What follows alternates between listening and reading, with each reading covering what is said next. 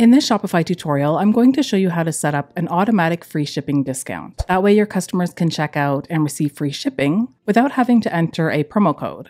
So once you're logged into your Shopify admin, we're going to head on over to discounts over on the left-hand side. From there, we can hit create discount.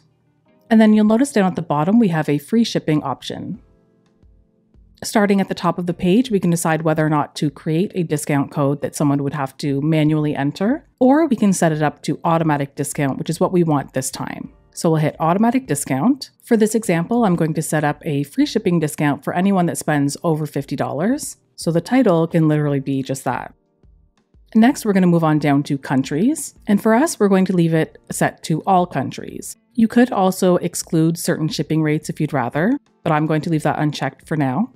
And in the next section, we can set how much the person needs to spend in order to receive the free shipping. So as I said, we want to make it so that someone has to spend $50 in order to get the free shipping. So I'm simply going to enter $50. If you'd rather, you could put the minimum quantity of items, and that can come in handy if you're running a promotion, let's say where someone has to buy 2 items or 5 items or whatever it may be. I'll set it back to 50 for ours.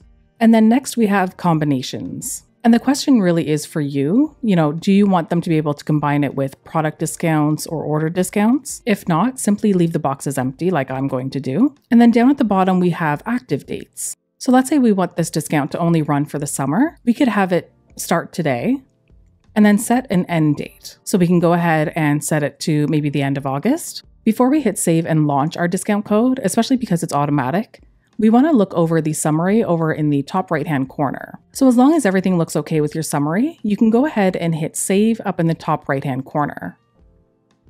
And there we have it. It says free shipping over 50 was created successfully. Now that we've saved our discount, let's head on over to our store and give it a test run. So we'll quickly add a few things to our cart.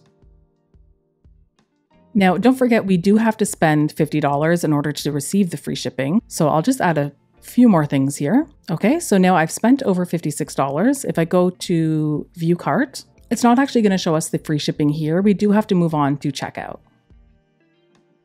And now when a customer enters their address, they will see the free shipping over 50 discount, and it is applied automatically.